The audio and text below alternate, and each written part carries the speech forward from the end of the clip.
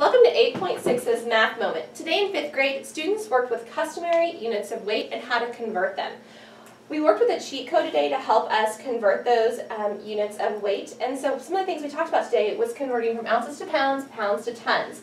We talked about there being 16 ounces in a pound. 16 ounces looks a whole lot like the abbreviation for pound, which is LB. So it's an easy way to remember that there are 16 ounces in a pound. There are 2,000 pounds in a ton. And so those are the conversions that we talked about today. Noticing that depending on what direction you're moving, you're either going to be multiplying or dividing.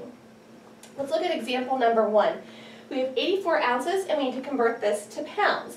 So the very first thing I'm going to do is I'm going to look at my 84 and I'm going to convert to my pounds. So I notice that I have hopped over the 16, so I know I'm going to use 16, and I've also moved my way to the left, which means I'm going to be dividing. So in this case, I'm going to be taking 84 divided by 16. Now when I look at this, can 16 go into 8? No, it cannot. Can 16 go into 84? I know it can, but I'm not sure how many times. So I need to use guess and check. I always think a good spot to start with guess and check is 5s. 6 times 5 is 30. 5 times 1 is 5, plus 3 more is 8. So I can see that I'm right there at 84. So what I'm going to go ahead and do is I'm going to write my 5 down. 5 times 16 is 80. And I've got 4 left over. Now there's a couple of things we need to do with this number. We could write it as a fraction. We could write 5 and 4/16 pounds, which we would reduce that. 4 and 16 are divisible by 4, so it would be 1/4. So I could have 5 and 1/4 pounds. Students could also convert that to a decimal if they prefer. Either one is perfectly acceptable. They just need to make sure that they've got that remainder written appropriately for this problem. All right, looking at our second part of our question, it says blank tons is 22,000 pounds. So when I go ahead and look at this one, I'm going to go ahead and look that I'm going from my pounds and I'm going to go to my tons. Noticing that I'm going to be moving to my left again, which means I'm going to divide. So I'm going to take my 2,000 on the outside of my house, and then I've got my 22,000 on the inside of my house. So I'm going to take 22,000 divided by 2,000. When I look at this problem, a lot of the things that we tell students to look for is if there is a trick that if they've got zeros on the outside and zeros on the inside of the house, they can go ahead and cross those off. So in this case, I've got 1, 2, 3. Noticing that the inside has 1, 2, 3. My problem becomes much simpler because now I just need to take 22 divided by 2, which I know 2 can go into 2 one time, and then it can go in there one time again for an answer of 11 tons. All right.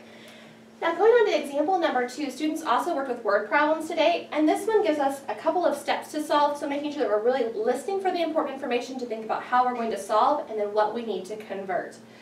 All right, so example number 2. A recipe calls for 4 ounces of crushed chocolate, but Jessica wants to double the chocolate for her recipe for the bake sale. Jessica makes 12 cakes with the revised recipe. How many pounds of chocolate does Jessica need? Okay, again, this problem has a lot of things going on. One of the very first things I'm going to look at is this very first sentence. It says there are 4 ounces of crushed chocolate, but she wants to double that. So I know 4 ounces, and to double that, that's like taking it times 2. So I'm going to take 4 times 2 gives me 8. Now, the next sentence says that Jessica makes 12 chocolate cakes with the revised recipe. So I know each cake is going to need 8, but she makes 12 cakes. So I'm going to take 12 times 8. Now some students might know this fact, and some may not. So I'm going to go ahead and quickly write it down. 12 times 8. 2 times 8 is 16. Carry my 1. I've got 1 times 8, which is 8, plus 1 more is 9. So I know I've got 96 ounces of chocolate that I'm going to use to make this cake. Now, I'm not quite finished because it says how many pounds of chocolate does Jessica need? So I need to take my ounces and I need to convert it to pounds. So I'm going to go from ounces to pounds, which means I'm going to divide by 16. I'm going to go ahead and do some erasing over here so I've got a little bit more room to show my work. So I'm going to take my 96 divided by my 16. Now a lot of students don't know their 16s, so a good thing to do is go ahead and guess and check. I can know that I've already have 16 times 5 from up here, which I know is going to be very, very close. I'm going to see if I go up one more, if that'll help me solve this question. So I'm going to try 16 times 6. 6 times 6 is 36. Put down my 6, carry my 3. 1 times 6 is 6, plus 3 more is 9. Okay, that's right there on the money, which gives me my exact answer. So I'm going to write 6 here. 6 times 16 is 96. So with this problem, I need to buy 6 pounds of chocolate for this recipe. Noticing when we've got a long word problem like this with a lot of conversions, it's important to read it once, go back and reread, and work step by step to be able to solve this question.